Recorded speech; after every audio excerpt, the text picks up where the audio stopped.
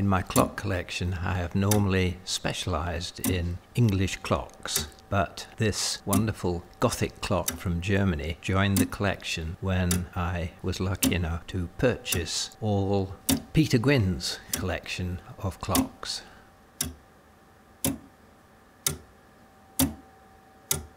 The hour hand is a replacement, but the minute hand is original. It's also unusual in that it is a quarter striking clock, and the little bell at the top of the clock is the quarter bell, and the large bell below is the hour bell. The timekeeping comes back to the inertial balance, where you can see the two little lead weights which can be moved in and out from the center. As they're moved in, the moment of inertia decreases so that they will oscillate faster, and you can see even now the unequal swing that is being induced by the impulse from the pallets, and the tick is anything but absolutely uniform, that you can hear it increasing and going quicker, and then it slows down, and the amplitude of the inertial balance slows down as well. Now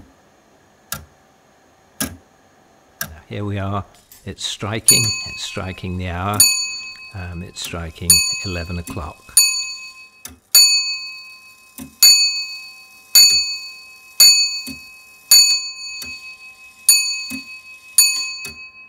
And if we turn the clock round, you can actually see the count wheel, and here's the hour striking, and you can see the lever dropping in on the center line of the count wheel.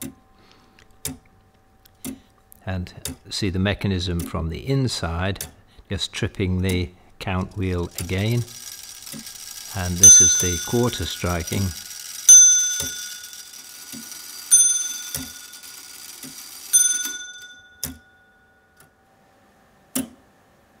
There are no clocks of this age which I have even seen in museums, so that I can understand Peter's wish to add it to his collection, and the pride that I have in keeping it in my collection.